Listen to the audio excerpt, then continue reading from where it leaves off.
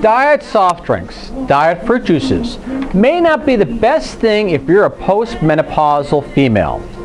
Why? Because it may actually contribute to your unfortunate demise.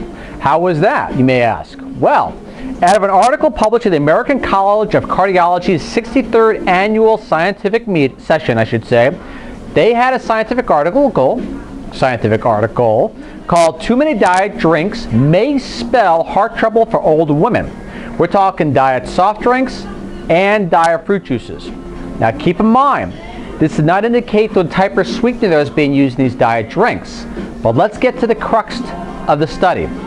What they discovered is postmenopausal women who started drinking diet sodas after menopause had a 30% increased risk within about 3.5 years or so of having a cardiovascular event.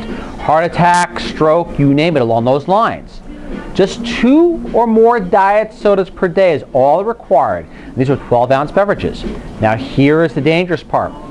If you're the postmenopausal female, and you started drinking diet sodas, a 2 or more a day, your chance of dying of any cardiovascular event was increased by 50%. That's something pretty hard to swallow as you begin to think about it, and no pun intended.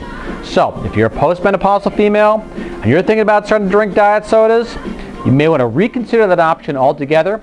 Again, this study being published in the American College of Cardiology's 63rd annual scientific session this March 2014. Now remember, this is just an association. It's not shown to be a causative, but a causation. So they know something's going on. They don't know exactly what's going on. All they know is diet sodas, heart health, diet sodas, and living well don't mix for postmenopausal females. Thank you.